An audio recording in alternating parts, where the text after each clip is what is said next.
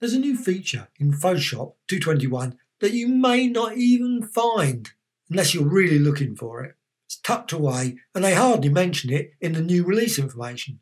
And it's a really, really great feature for tracing designs. Probably can use it for other things as well, but that's what it's called, tracing. And I'm going to use it in a couple of tutorials. So this is the first. It's going to be a very basic run through. So first thing to do, just see the tool over here. Now this could be in a different position depending on your toolbar. You may have edited the toolbar, so it won't be in that position. But I'm going to show you how to get it in the first place. First thing to do, go to Photoshop and Preferences and go down to Technology Previews. And you'll see in there you've got an option, Enable Content Aware Tracing Tool. Put that on and then click OK. And then come back into Photoshop again, because it says there, changes will take effect the next time you start Photoshop. So obviously I've got it already, but that isn't the end of it. Go down here and you've got these dots. You need to edit your toolbar, otherwise you just won't see it. So edit toolbar, and by default it'll be in these extra tools. So you find it down the bottom and you'll see Content Aware Tracing Tool. Obviously you won't find it there, that's where I've just dropped it. But then what you can do, you can simply just drag into the toolbar and you can see it there. Now it's done and you can see it there now. So select it and now what happens, it traces. But it doesn't trace in a particular way that you think it might. But it traces, hovers, if you hover over, it will create something like up here. Now you can create a shape. So if I go over here, and I'm just going to just quickly create a shape, you can see a shape there. Now personally, I don't like the shape, but you might want to use it because you can obviously set the fill to be nothing, or maybe you have gradients in this as a stroke, or maybe you want that, maybe set that to be like that so you can create designs like that. However, in this tutorial, I'm not going to show that. So just going to use the path option. Path is much easier for the trace. So path, and then of course you lose all the colour. But what you can do, hover, but you can set the detail and you can change this. You can also change the tracing mode. Now I'm going to go just normal. It's detailed and simplified. I think normal is the best. So normal, and then just change that. And there's other options, auto trim, align edges, and also like I say plus minus. But I'm just going to show in this tutorial just this feature, just the detail. And it really gives you a lot of options there. So just do that. And you can see that what you would get if you applied all of the paths. You don't get this. This has to be created by you to get this line. Unfortunately, it doesn't create this automatically for you. It'd be really nice if it did. But I'm just going to go for fairly reasonably like that. And then what I can do, I can hover over and you can see now I've got more options for lines. Not everywhere. So if I go like there, you think, well, that's not available. But it would be if you increase the detail. It only, obviously, if you want fine detail, push it up to 100%. If you want just reasonable amount of detail, then do that. So hover and you'll see these dots appear. Click and you'll get your line appear there. Now you can obviously apply it elsewhere, but you don't have to. You can if you want. Or you can just go, like say, hover there, click there. Now you don't want that, just Control Z, undo. You can hover around there, maybe add some nose there, maybe around the eye, around the lips. And then again, you've got a problem there, so you might want to push the detail up a bit.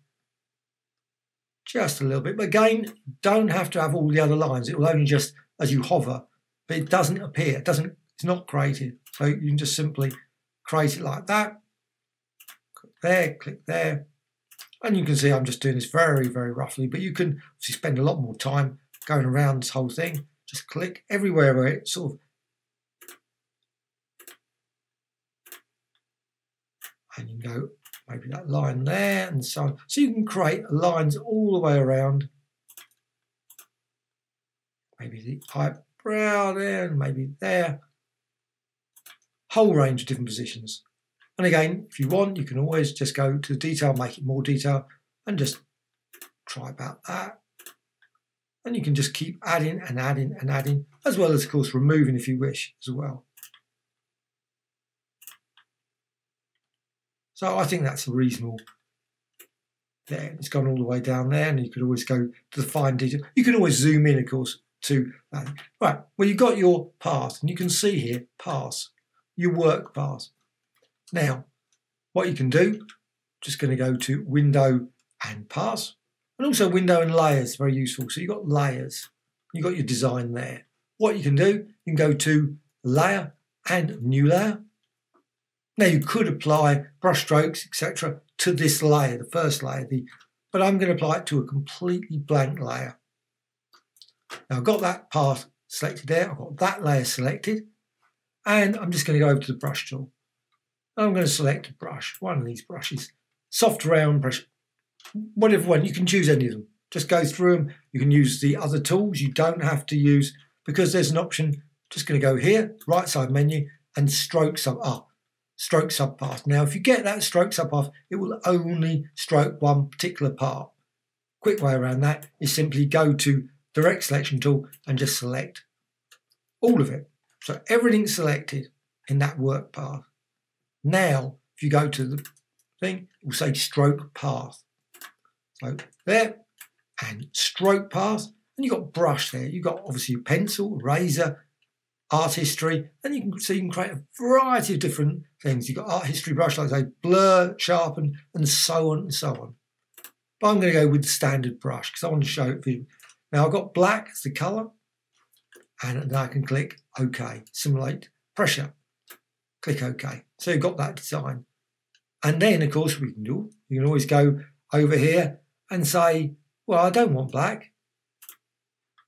Maybe I'll go for red. And, well, what you can then do is again go to the brush tool and maybe change brush, maybe make it a bit narrower there. Up to you. You can vary it in numerous ways. You can also change, obviously, the blending mode, opacity. Don't have to have it 100%. And then you can go again over here and again stroke path. Again, use brush. And it's saying you can apply it again there. Now, what you can do, of course, is you can always remove that. So you can see, remove that design. Obviously, I've just made it not visible. And you can also deselect the path.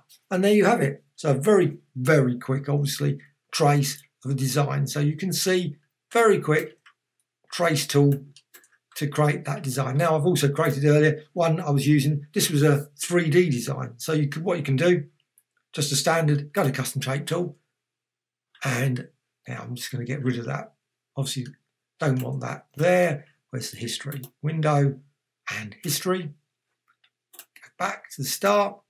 And I'm going to create a shape using shape layer. So you can just simply select, create a shape. Go to, let's go to 3D and new 3D. Maybe not best colours. I'm just going to go for there, maybe no stroke. Oh no, go with a stroke, perfectly reasonable. Never really certain, always change my mind whether I'm going to do something like that. So 3D, new 3D from extrusion. And you've got your design there. You can see you can, right. Unfortunately, there's some lines that are too faint for it to do, so you will not select. That line is just not particularly accessible. Might work, might not. However, I don't want to use it as 3D like that. I just want to flatten it. So click OK. So I've got the design there. And again, I can go up to here to the content aware. You can see hover over. Again, you can change the detail. And as you do that, you can see, but again, you can see you cannot access that line along the top. Oh, you can at 100%. Does occasionally. So you got that. Now, what you can do, you simply click on there, click on there, click on there, click on there. And of course, you can change the colour as well. So if you want there, you can change the colour. So you can maybe go for magenta if you want that. Because you might obviously have a blue image or something and therefore make it very hard to see the line. You can see you can that, or you can obviously select the shadow if you want to select that as well. But you can see the whole design is selected there. And I'm just going to add the shadow as well. Why not? So I've got that design. Obviously, I could have created a far more complex 3D design, or maybe imported a 3D design and then done this. So now again, what I can do, I can go to Layer, a new layer. I always like to create a new layer. You can always apply it to the design itself, perfectly reasonable.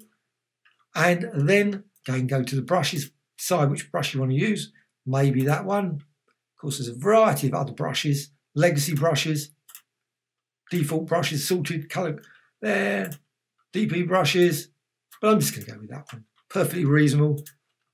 Use black, click OK, and now see work path selected, and then if you go over there, stroke subpath, again you can see the problem there. These are only selected there. So way around that, go over here to the direct selection tool and select all of the path. Now when you go to the path, now of course you could select individual parts, apply different brush strokes. Don't have to apply the same brush stroke. So stroke path, again use brush, you could use the other ones. And apply it like that. And then of course when you can go out, you can deselect that and you can see your design there. Deselect the brush. So you can see your 3D design obviously quickly traced like that. And of course you don't have to just, you could go there again select all of it. Whole design there is selected and go there, or maybe go to the background layer and then go to this, and then you can say,